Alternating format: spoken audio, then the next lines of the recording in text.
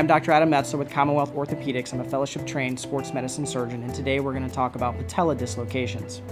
The patella is one of the most common injuries to the knee, particularly patella dislocations. The patella is the kneecap. The kneecap can dislocate when a patient bends their knee and pivots, causing the kneecap to slide out of place and slide back in.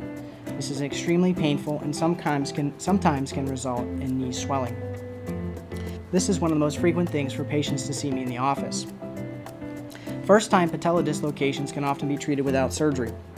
This would include bracing, physical therapy, anti-inflammatory medications, and early physical therapy.